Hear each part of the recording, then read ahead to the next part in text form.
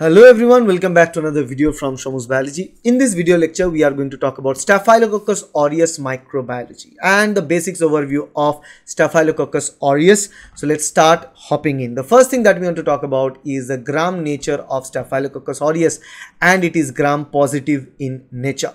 The second important feature is the diseases Staphylococcus aureus cause. There are a list of diseases it can cause, and primarily the skin and soft tissue infections, which are very common for the Staphylococcus aureus. Okay, then respiratory infections can also be caused by Staphylococcus aureus. Food poisoning also can be caused by Staphylococcus aureus. Toxic shock syndrome, TSS, which is a very dangerous and deadly situation, also caused by Staphylococcus aureus, and more. It is one of the super dangerous bacteria. Virulence factors. What are the virulence factors of Staphylococcus aureus? Primarily protein A. Okay, protein A binds to the antibodies of our immune defense and inhibits phagocytosis process. The second important virulence factor, coagulases. Coagulase causes the blood clotting, thus protecting the bacteria.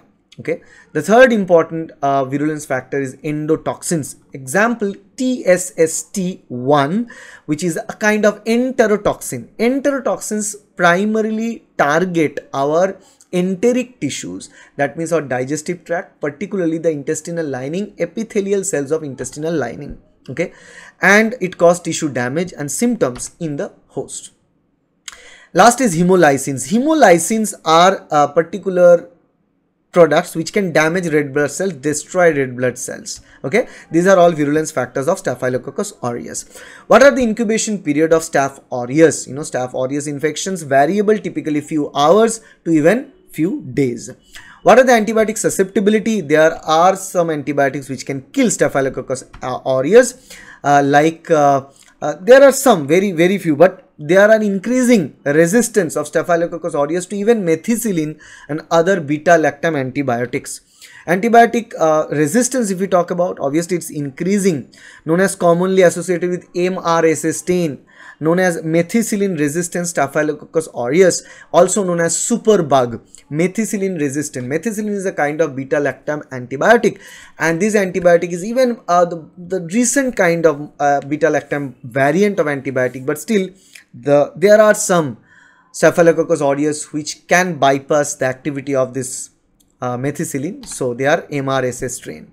What about the culture method? What culture method we can use to culture Staphylococcus aureus? Grows on standardized culture media, that is a blood agar media that we can use. It forms characteristics colonies and identified by the gram staining method, with which we can easily get to know about the colony, whether the colony is formed by the Staphylococcus aureus or by any other Staphylococcus bacteria.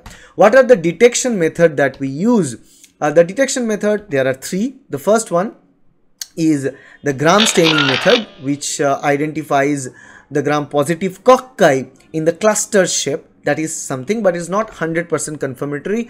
The second step that we use, the second method that we use, a blood culture method, where we do the blood agar culture. So we take the blood from the host, the patient, and we culture that. If there is Staphylococcus aureus in the blood sample, it will be detected in the culture by looking at a specifically designed characteristic colonies. And the third important detection method is PCR, polymerase chain reaction, where this is a molecular method for detecting the presence of specific structures or nucleic acid component of the Staphylococcus aureus in the medium. Okay, so that's all regarding Staphylococcus aureus, and this is one of the super bug that is available.